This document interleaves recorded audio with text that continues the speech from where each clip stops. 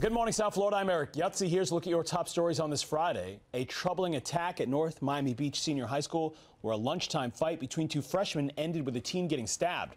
The high school was placed on lockdown as the incident was investigated on Thursday. Sky 10 over that scene as first responders airlifted the victim to the hospital.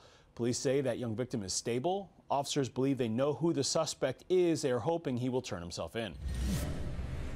A dangerous takedown caught on camera. Troopers spinning out a speeding truck on the turnpike in Broward County during rush hour on Wednesday.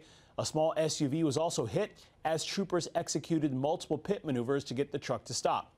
Troopers say 3 men were seen tossing a bag out the window during the chase.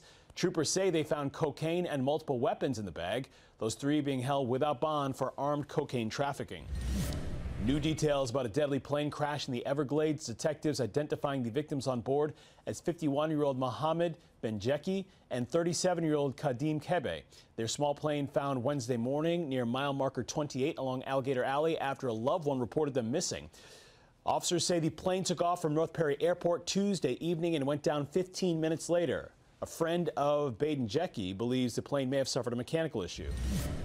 And a teen facing jail time after lying to police that she was sexually assaulted in Pembroke Pines. Sunday, the 17-year-old told police that a man in his 20s or 30s pulled her into some bushes on South Flamingo Road and sexually assaulted her. Detectives say she later confessed to making it up. If charged, that teen could face up to a year in prison. As breaking news happens, we'll keep you covered on air and online. Head to local10.com for more local news coverage and updates.